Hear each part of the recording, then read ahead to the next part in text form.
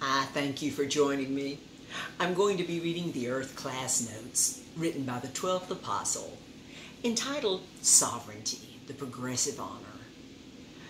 Before the fall of Adam, why do you think this direct creation of God did not simply observe the altered condition of the universe above him that he could so easily see, having perfect spirit vision, and simply ask his Creator, why are things the way they are?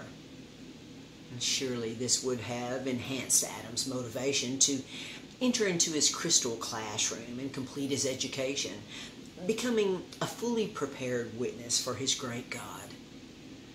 The answer is simple. For just as it is today, freedom of choice is the best way within the purpose and plan of God. Years after the first Adam's mortal death, the only begotten Son of God fulfilled humanity's honor of sovereignty. And Jesus Christ, like Adam before him, could look into the very same universe above him and perfectly understand what he saw was the result of an ancient angelic warfare, as his responsibility was to prove his Father's justice, only as the Son of God could do. Here at the end of this age, why do you think humanity refuses to simply open the unlimited abilities within their soul and ask themselves, how is it possible?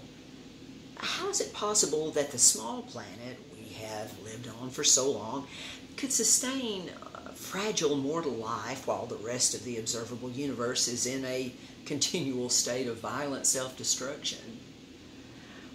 Surely there are higher unseen forces at work allowing us to continue here for a purpose.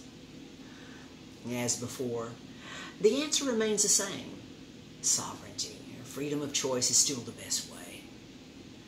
Our great one and only God of love truly wants to have others, like him, to love and be loved by.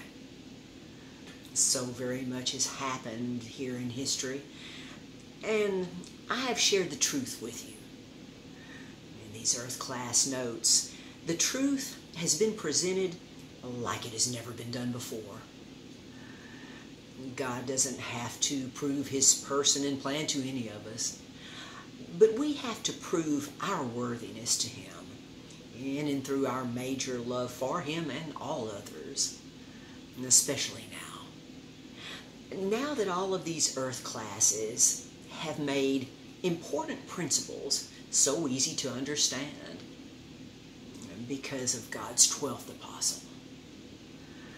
What an honor to be here right now, for all of heaven has waited for this time that they may make all things new. Until next time.